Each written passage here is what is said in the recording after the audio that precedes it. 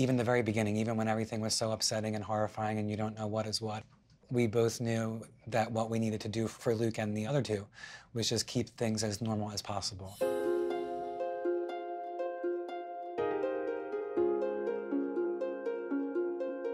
I'm Luke Theodosiadis. I'm 13 years old and I like to play sports, play video games, and hang out with my friends. When Luke was 11, he was starting to have breathing issues just during baseball. So we were just watching him through the couple days of practicing. It was hot out. He was a little overweight. He was sleeping a lot, so we just thought that it was the teenage years coming up. After a week of just watching him, we decided to take him to the doctors, thinking that it might have been sports-induced asthma. That's what I really thought I was going for. She knew in her heart that it wasn't that. We had blood work done, chest x-ray, and then the next day, she called me and said, how about you come into the office? And her telling me all the blood work results. And I just remember thinking, oh my God, how do we fix him? And she said that I hate to tell you this, I need to let you know that Luke has leukemia and that I need you to get the chop right away.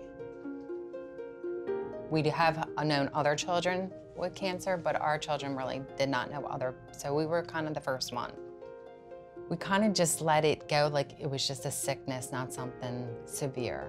Just go into the hospital and we just rolled with it. He kept up, he's in advanced classes and he still got A's in those classes, and we just tried to keep things as normal as possible. So if you're home, you're going to school. That's, that's it. And he was, if I'm home, I'm going to baseball. And he did. Yes, he did. So, yeah. The first month, he was just standard of care for ALL. So he was in the hospital for 5 weeks. At the end of that time, his disease didn't respond the way it should have. And they thought there might have been something else from the beginning, just because his white count was so high. All of his tests were sent to research, and it came back that he did have a chromosome translocation. His JAK2, I guess, broke off and translocated and attached itself to his Golgi-5. So he went on to a trial drug called ruxolitinib, which was another chemo drug, and he was on that twice a day, in addition to all the other chemos he was still having because he was still standard of care. 9 months later, one of the tests came back that there was still leukemia, but the ruxolitinib had worked. So the hope was that the next thing would be that Luke would be finally into remission. It didn't happen after a month, and now we're in month 9 or 10, and it still didn't happen.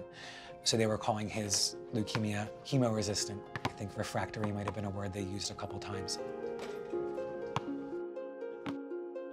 In August, they took out his T cells before he had too much chemo while they were at their healthiest, thinking that maybe that would be the way this is going to go.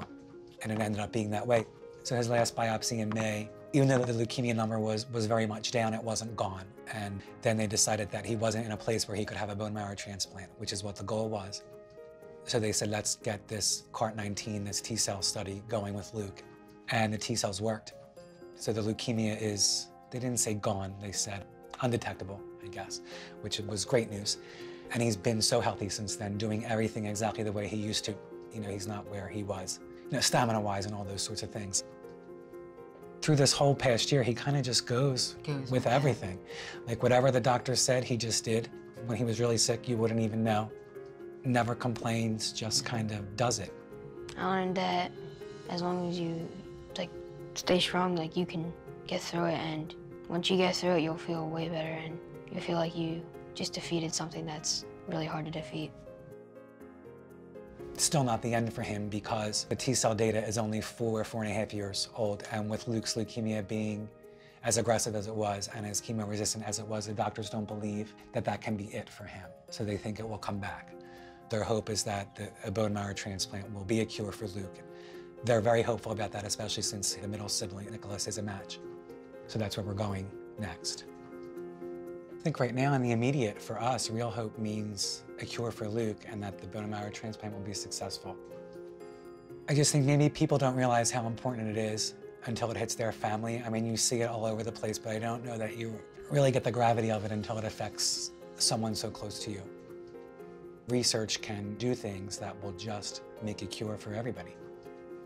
I don't think we have any idea where we would be with his disease right now without it, because he didn't respond to the standard of care. And so You know, it's critical that there is funding for research and money for research because, like I said, we don't know what our life would be like right now without those options available to us. If someone that's diagnosed with cancer asked me something, I would tell them to stay strong.